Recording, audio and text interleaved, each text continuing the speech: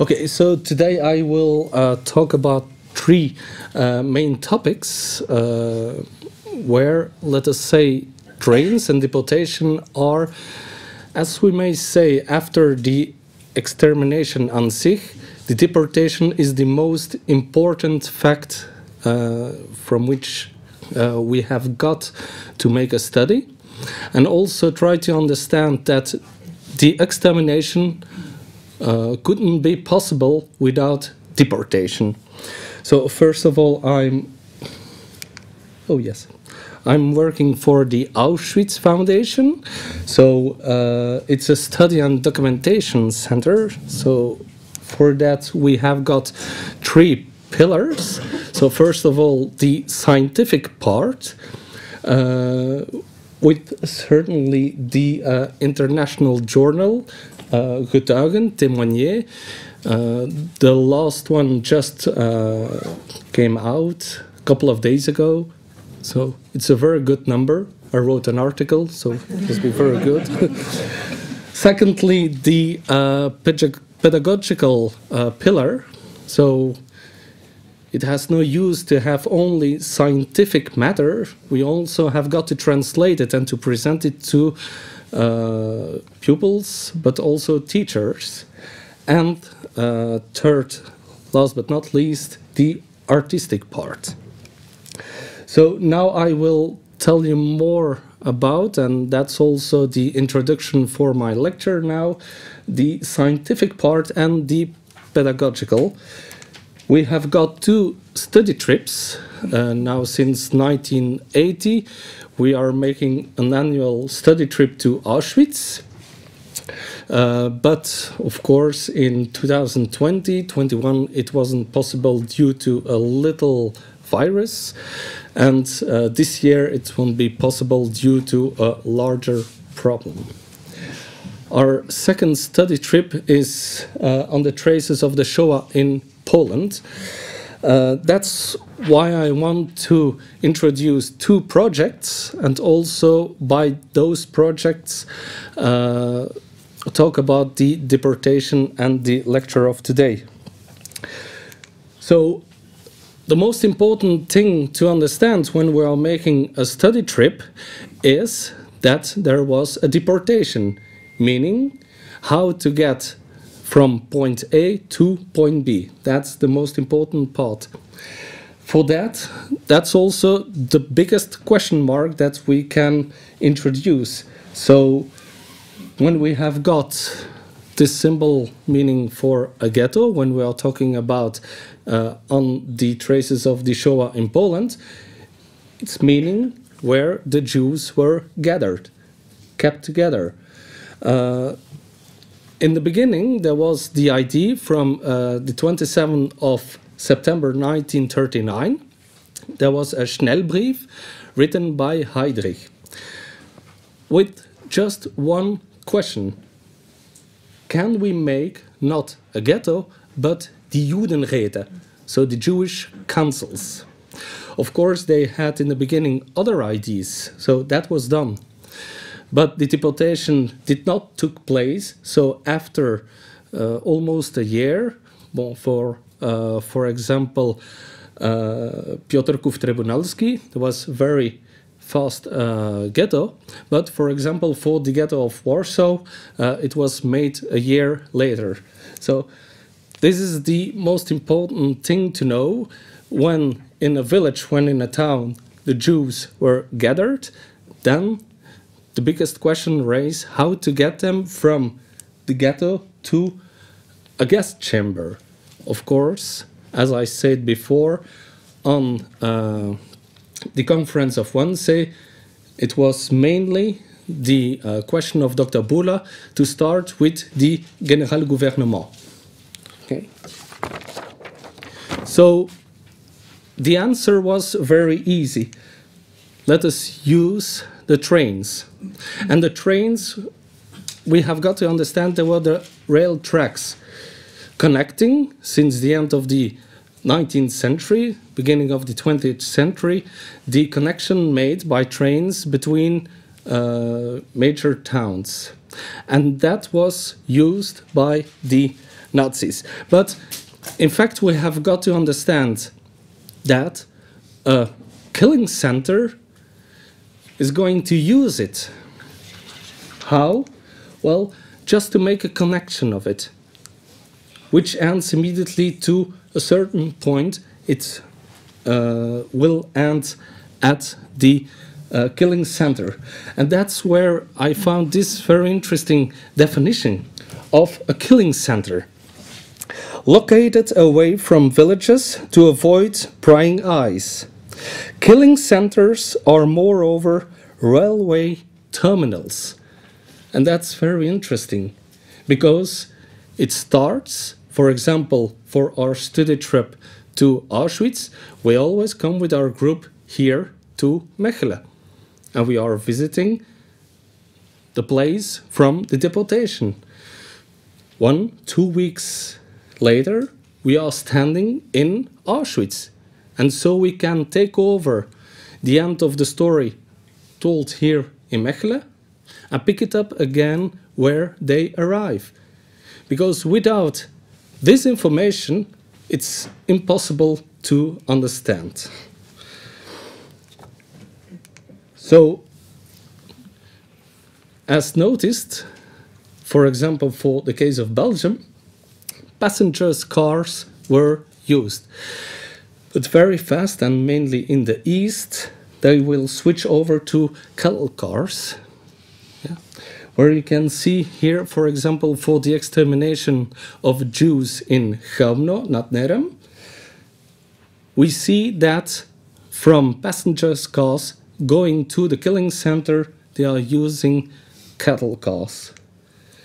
Here you can see another picture, and with this one, the question that we may ask is, how many people?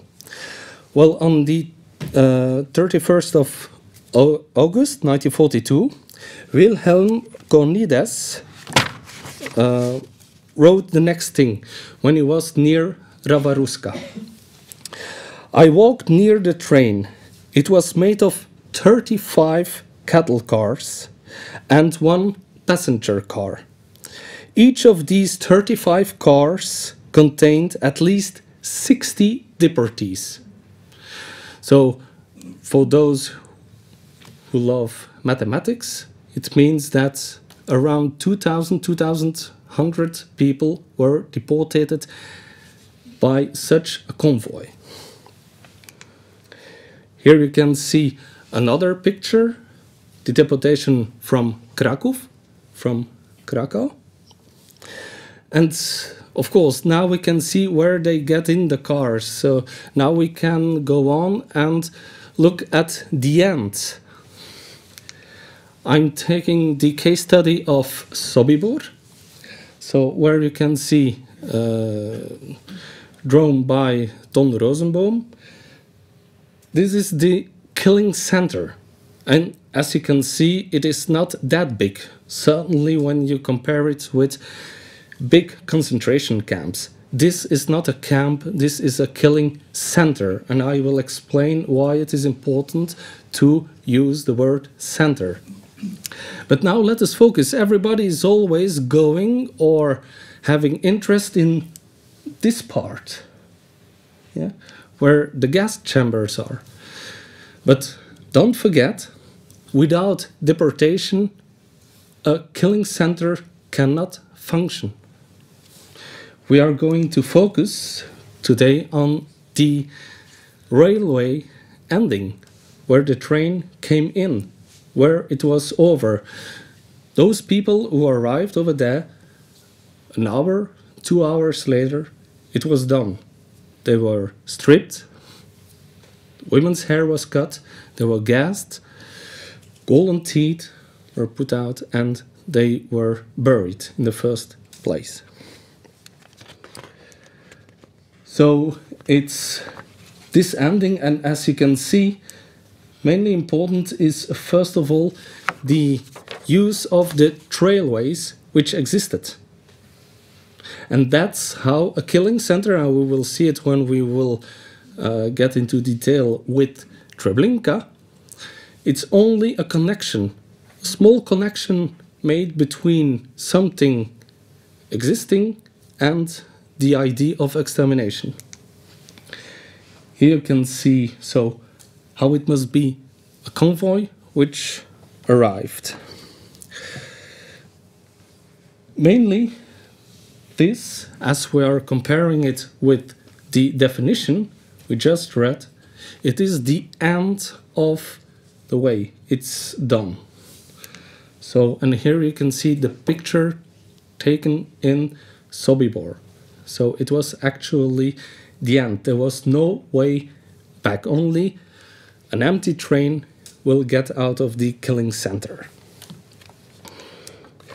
But for us now, the most important part is to analyze those 3 killing centers. Auschwitz, I will take Auschwitz-Birkenau. I will take Treblinka and Auschwitz. Everybody is aware of this picture. Yeah? And mainly when we are thinking about the extermination, we always think about Arbeit macht frei. No, so it's mostly important to know that the extermination took place near the camp of Birkenau. I think this is very important. I followed the courses of Maxim Steinberg, late Maxim Steinberg, who said it was like a killing center attached to a concentration camp. And that's why it is important to make the separation of those 2, as I call it, worlds. So the idea of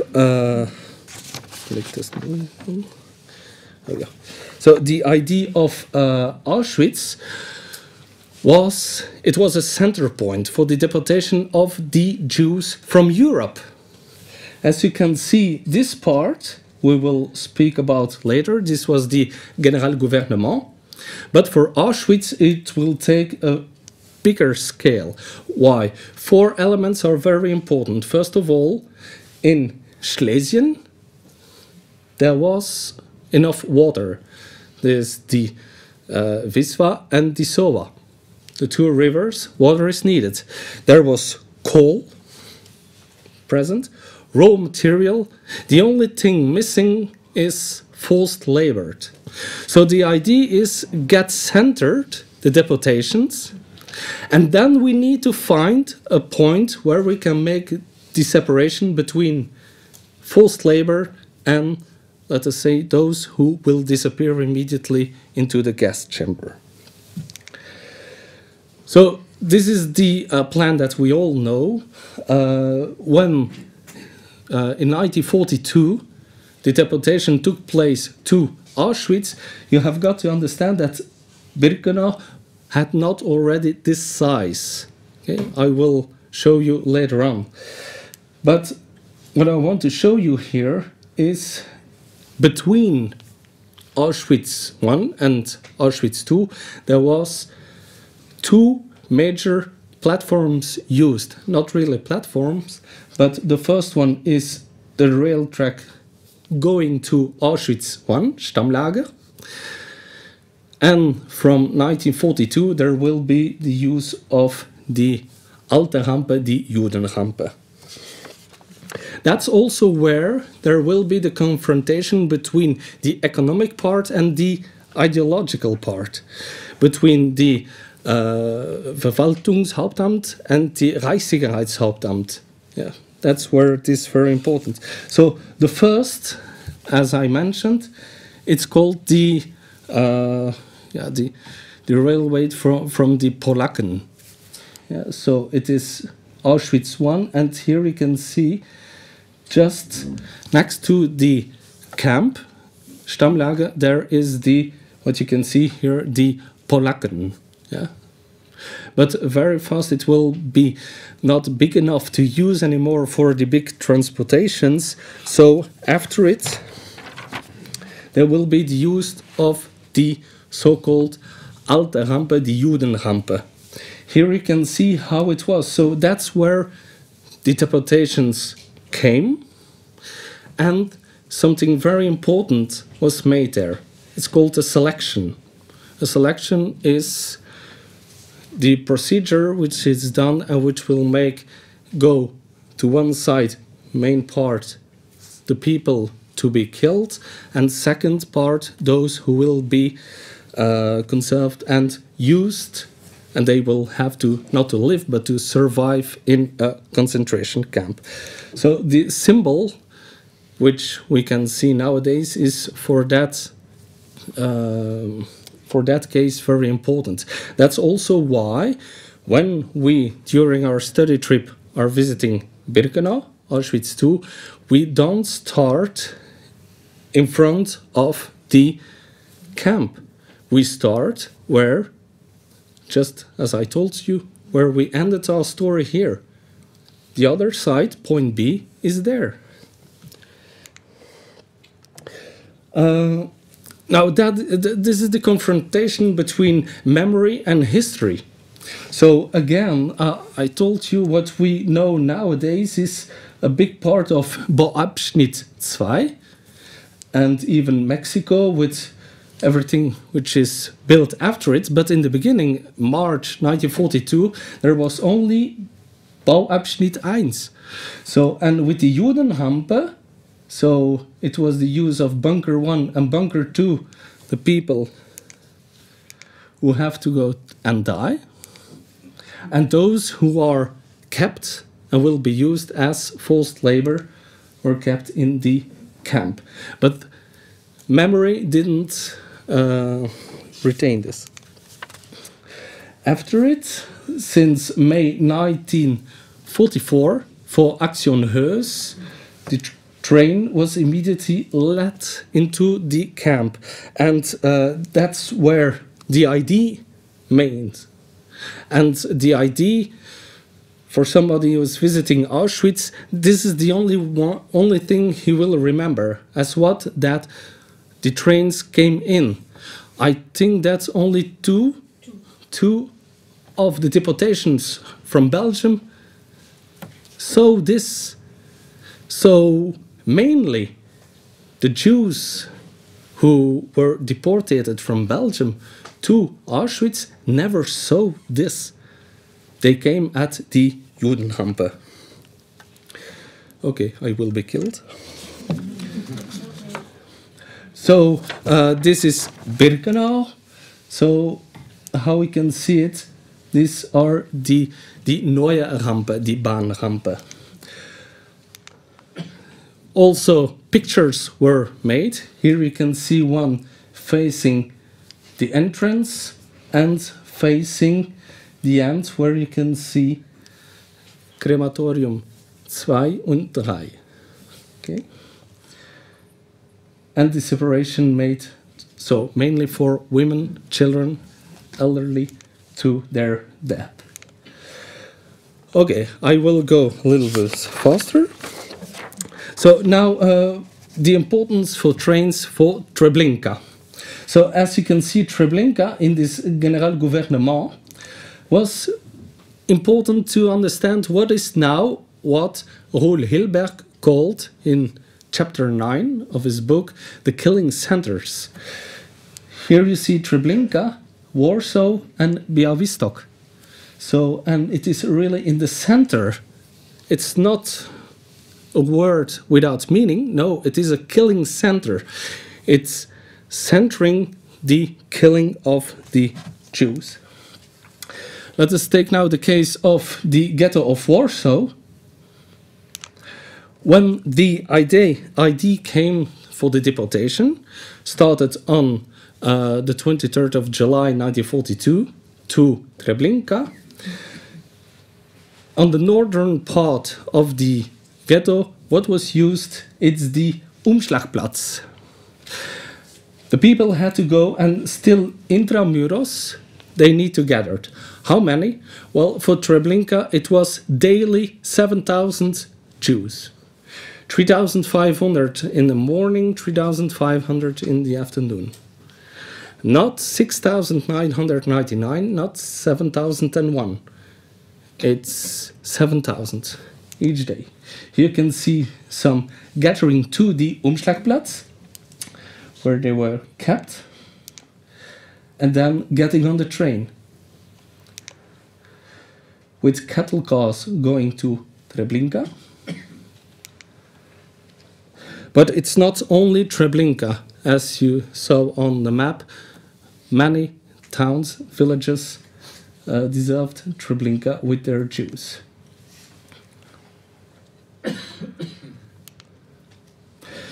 So, important to know is what was existing is Warsaw Małkinia, so as we can see here, going further on to Białystok. The idea was, okay, there is a train station already at Treblinka, and what was first built was Treblinka I. It was a labor camp. And only because it was that easy, between Treblinka station and Treblinka I, there was what is called Treblinka II. It's the killing center. Oh no.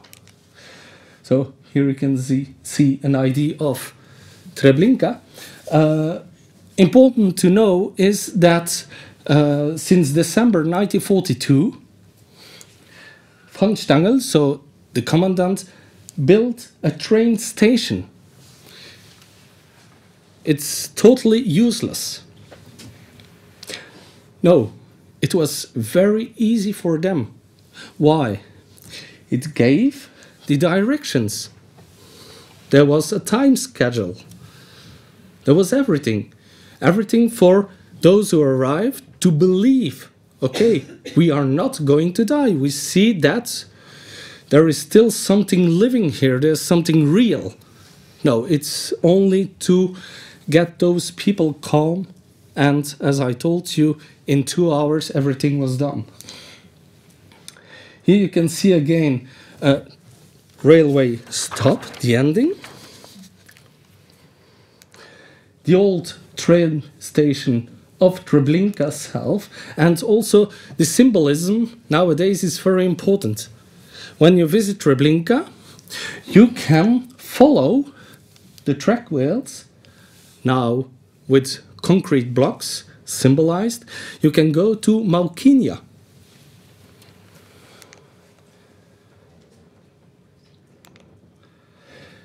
And to end with Bełchatów. So here again you can see from very far away, and this is also important nowadays when we visit Auschwitz. We are going to Krakow, and in Krakow you can immediately visit the salt mines and you can visit Auschwitz, and the idea is that, okay, the Jews from Krakow were deported and killed in Auschwitz. No, Krakow was the capital of this General Gouvernement, and even from Krakow the deportations and murders took place in Bełchatów. So again, important was the existing connection between Lviv, Lvov, Lemberg, and Lublin, yeah, with Zamość. And here important Rawaruska. It's the last point, which is now in Ukraine, going to Bełchatów. I will take now the case study of Lublin. On March 15th, 1942, the Jews were gathered. 2 days later, they were deported to Bełchatów. Here you can see where it was located, where it is now, and the new memorial. Because very important, during our study trip, we need to start the story where they left, and after it going to where it ended. The old train station, which was destroyed in July 44, and the new one, which is not on the same spot anymore. Once the train arrived, there it is important to notice that it was another officer, a police officer, who took over, because a killing center, it's maybe the biggest secret they need to keep till the end. So once the train is arriving at the train station of Bełchatów, there it was took over by Rudolf Glöckl. Yeah, but it was... And here again, so a very important map to see. Here the train arrived, and after it, here this was the killing center. So there was a little flip over into the center. This is the first stage of Baujet. There was only place for 10 wagons. So they only worked till the end of the day. They weren't working during night. So when they couldn't handle all the victims arrived at the station, they need to wait over there till the next day. This is a picture made, a painting painted by Kolodziejczyk.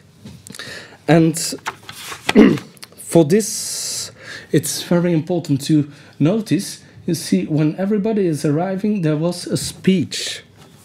And I would like you to read you very fastly this speech. It was written by Rudolf Reder.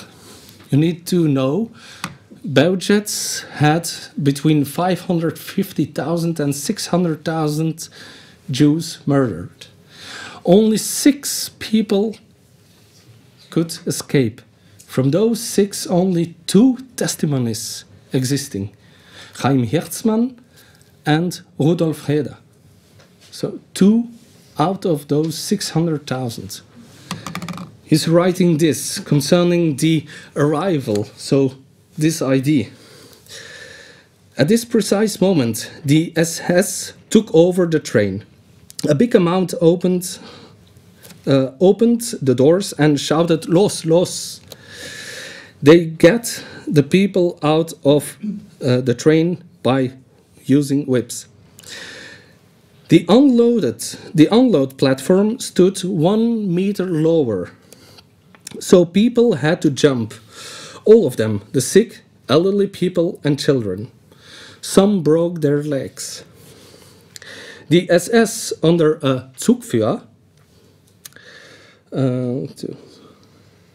watched over the dead commando, so those Jewish workers, Jewish prisoners dressed normally.